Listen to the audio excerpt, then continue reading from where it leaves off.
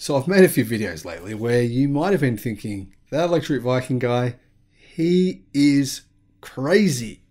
He's batshit crazy. He's losing his mind. He's saying that legacy auto, Toyota, GM, Volkswagen, all those other car companies, Ford, are in trouble because lithium iron phosphate batteries are the chemistry of the future. But where are the facts? Where is the data? Well, my friends, it's here. TrendForce, one of the world's largest research houses, who has clients including Google, HP, UMC, 3M, Konica, Lenovo, NEC, Apple, Microsoft, Navigant, Asus, Canon, Dell, Best Buy, Panasonic, Sony, Hewlett-Packard, Intel, Amazon, LG, and well, pretty much every big company that exists, you name it, they're one of their clients, are saying what I've been saying. And this report only came out within the last 24 hours, which basically proves my point. Lithium iron phosphate batteries are the battery chemistry of the future, and this is backed by data. This is backed by the numbers. This is backed by what's been happening over the last 2 years, which will predict what will happen over the next 5 years. Hello, my friends, and welcome to the Electric Viking. My name is Sam Evans. It's great to see you here on the channel. Thank you for subscribing. Thank you for supporting the channel. I hope you've had an amazing day. And well, you've made my boys' day, Jack and Cal. Jack is 8, Cal's 5. They're so stoked to see all the new subscribers on their channel. There's now 1,200 subscribers on their channel. I think they had about maybe about 100 only a week ago. And that difference is thanks to you guys and girls. Thanks so much for what you've done. I couldn't say how much it means to me. And I also have to say a big thank you to our Patreon supporters of the channel. Thank you guys as well. So what is going on? Well, as I have said numerous times over the last 6 months, LFP batteries are expected to grow to have over 60% market share globally by 2024. These numbers are not just plucked from the media. It's not just the kind of thing where people say, oh, I think this will happen. Oh, yeah, sounds good. Sounds like a plan. This is backed by numbers.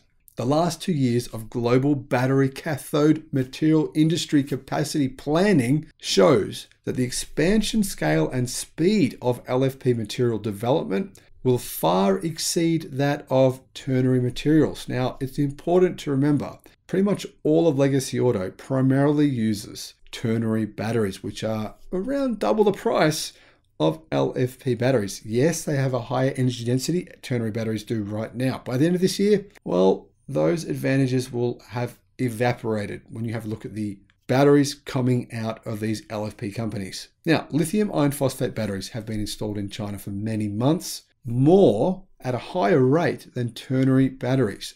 And that difference is actually growing in China, where a number of reports have said they will dominate the global market, not just the Chinese market, but the global market in only 2 years. Not 5, only 2. As technology continues to advance, CNEVPost.com reports that LFP batteries are expected to account for more than 60% of the global battery market installed by 2024. That's less than 2 years away. Why? This is due to their cost advantage, as claimed by market research firm TrendForce in a report released today. Like I said, TrendForce, they're not just some little company sprouting their opinions. They are a company valued for the data they provide, which is based on statistics.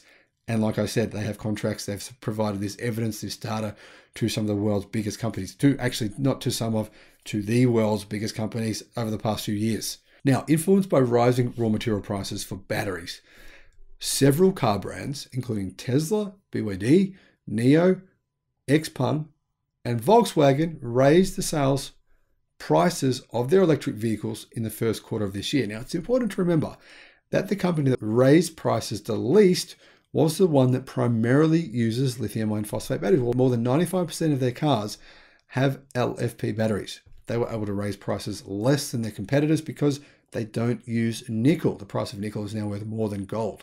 Crazy, isn't it? Why does all of this matter?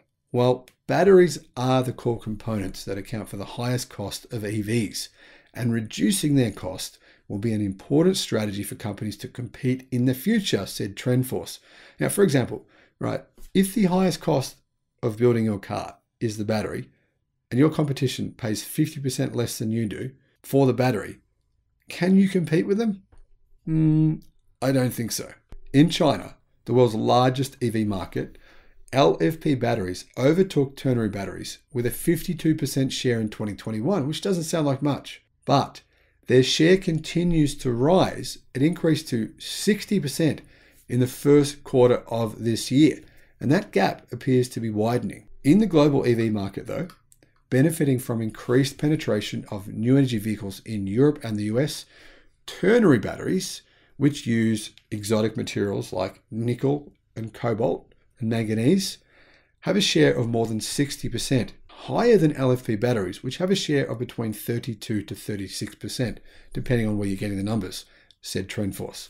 Now, although the global share of LFP batteries still has a large gap from ternary lithium batteries, in other words, globally right now, ternary lithium batteries, the battery chemistry that is used by legacy auto, primarily, the global battery cathode material industry capacity planning in the past 2 years shows that the expansion, scale, and speed of LFP materials will far exceed that of ternary batteries. In other words, if you have a factory right now, you're ramping up production. If you're General Motors, you're Ford, Volkswagen, or basically any other legacy auto company who's ramping up a battery factory, and that battery factory is going to be making ternary batteries, then you're on the back foot already. At present, the global announced cathode materials planned for expansion projects are concentrated mostly in China and South Korea, with a total capacity planned of over 11 million tons, of which the planned capacity of LFP cathode materials accounts for around 65%, according to TrendForce. Now, interestingly, if you have a look at this chart here from CNEV Post, you can see that the planned capacity for LFP batteries this year is only 46%. Next year, though, it will be 57%. The following year, 61%. And the year after that, 64%. So as the planned capacity has exceeded market demand, there will be a gap between the total planned capacity and the actual capacity in the future. And it remains to be seen how much actual effective capacity can be reached, said the report. One of the key drivers of what's going on right now is simply the cost, right? Costs involved are staggering when it comes to lithium ternary batteries. With significant increase in the prices of core battery materials such as lithium, cobalt, and nickel since the second half of 2021, automakers will have no choice but to focus more on reducing battery material costs as well as supply chain security, meaning they have no choice other than to use LFP batteries, at least for their cheaper cars and for their middle cost cars, where price matters. Under this new trend, LFP batteries will have a more prominent cost performance advantage and will likely become mainstream in the next 2 to 3 years.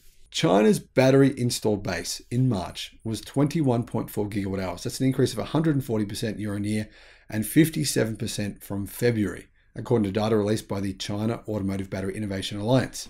Ternary batteries in March in China were 8.2 gigawatt hours, accounting for 38% of the total base. LFP batteries were 13.2 gigawatt hours, which accounted for 62% of the total. This is the 9th consecutive month where LFP batteries have been installed ahead of ternary batteries in China. Why does this matter?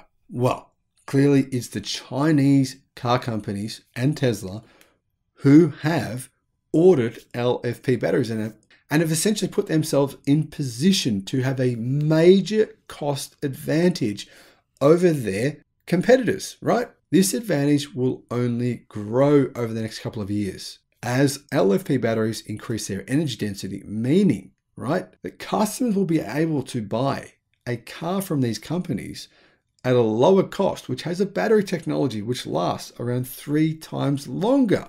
It's one of the things that people are ignoring. Customers are not stupid. A lot of them will work out the fact that if they buy a car with an LFP battery, not only will that car be extremely unlikely to have a fire in the case of an accident, where LFP batteries are much, much safer than lithium ternary batteries, but also the buyer of that vehicle will have a vehicle where the battery will unquestionably last many years longer than the battery in their ternary vehicle. And remember, ternary batteries, it's recommended you only charge them to 80% and discharge to 20%. With LFP batteries, they don't have that problem. And they cost around half the price of ternary batteries. It's, to me, a no-brainer. And I'm really amazed that the majority of the legacy auto industry, Toyota, Honda, GM, Volkswagen, Ford, etc., haven't realized this yet. What is going on? Please tell me. Please explain it to me. I don't understand what they're thinking. Now, I hope because you watch this channel, you're very well aware of what's going on. You're well aware of the advantages of LFP batteries versus lithium ternary batteries, and you're aware of the trends in the market. This should give you a leg up on who you should choose to invest in. Thanks for watching the channel. I hope you have an amazing day. And as always, I'll see you again on the next one. Bye-bye.